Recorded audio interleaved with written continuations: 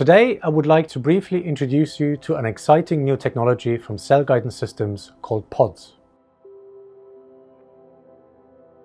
PODS is an acronym for Polyhedron Delivery System. Polyhedron is a protein that self-assembles into cubic microcrystals. It basically acts as a shell that encases cargo proteins. To produce cargo-filled PODS crystals, the polyhedron protein is co-expressed together with the cargo protein. The cargo protein itself carries a special tag that allows the incorporation into the growing polyhedron crystal.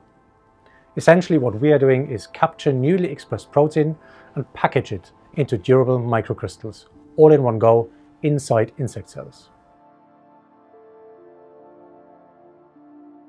The main factors governing degradation of PODS crystals, and therefore the release of the cargo proteins, are proteases and their activity, and time. Cells constantly secrete proteases into the extracellular space. Consequently, by increasing the number of cells, PODS crystals will degrade faster. And so, cargo protein will be released faster. Conversely, the release of cargo protein can be slowed down by incorporating PODS crystals into surface coatings, such as hydrogels or collagen scaffolds.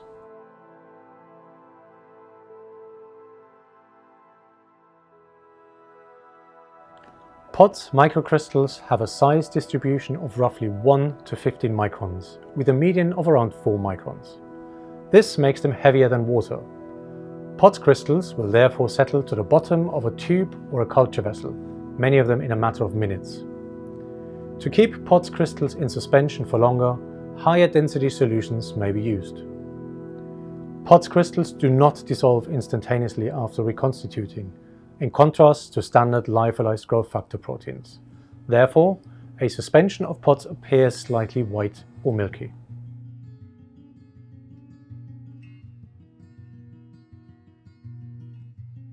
PODS crystals provide a storage or depot from which proteins are steadily secreted. As a rule of thumb, 50 million PODS crystals generate the same peak dose as 3.3 micrograms of standard recombinant protein. Importantly though, more than 50% of these peak levels are still present in the culture system after several days.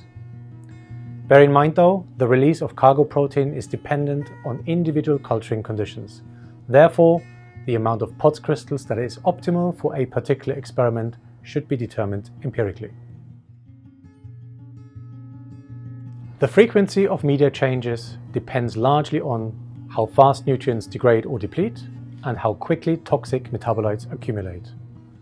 In most cell culture systems, the stability of growth factors is the overriding issue, which drives media replenishment.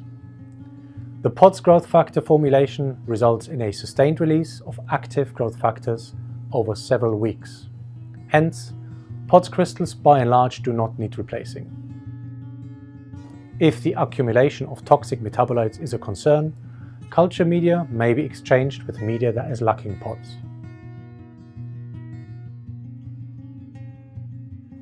In conclusion, and to name but a few features, the polyhedron delivery system PODS is essentially a sustained release formulation of proteins. PODS crystals degrade slowly and by doing so release a constant stream of fresh cargo protein.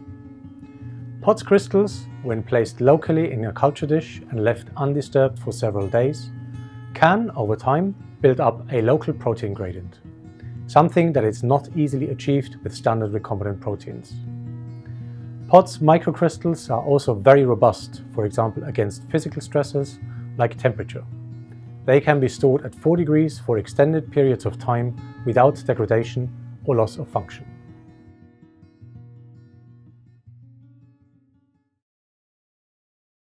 Thanks a lot for watching this video.